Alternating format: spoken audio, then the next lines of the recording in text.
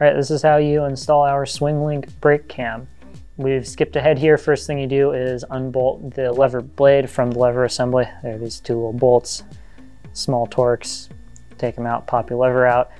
Really quick, before you get into pressing the pin out, just take note of what order this spring is in. You can usually see a little spot where it's rubbed on there. That's how I keep track of it.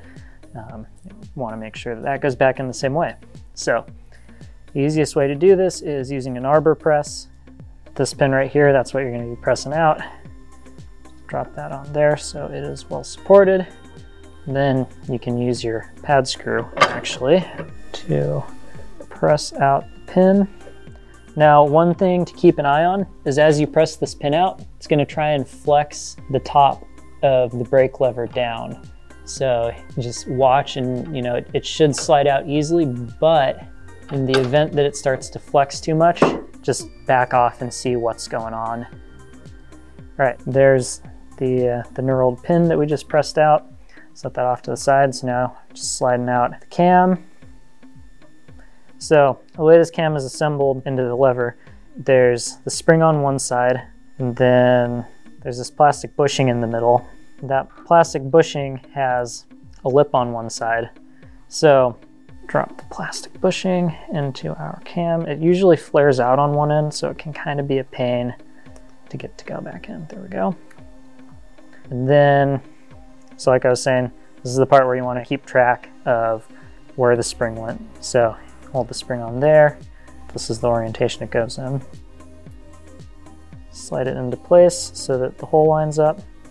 Keep in mind that little guy has to go in the hole.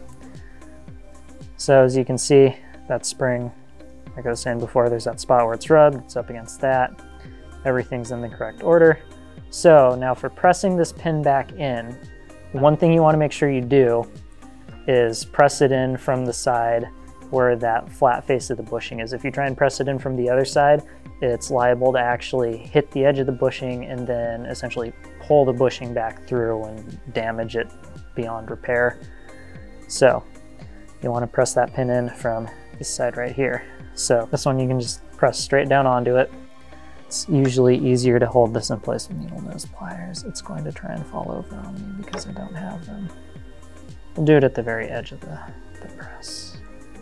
If it feels like it's not going in correctly, don't force it. Just pull it back out, figure out why it's not square, and go at it again.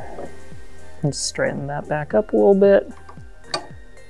There we go. So see, now that it's square, presses through. Super easy. It's easy to overpress it like I just did there. So see, that side sticks out just a hair, this side sticks out a little. So I'm just gonna throw that on the press and ever so gently even it out. So there you go. Should swing freely. The reach adjust drops in through that little hole.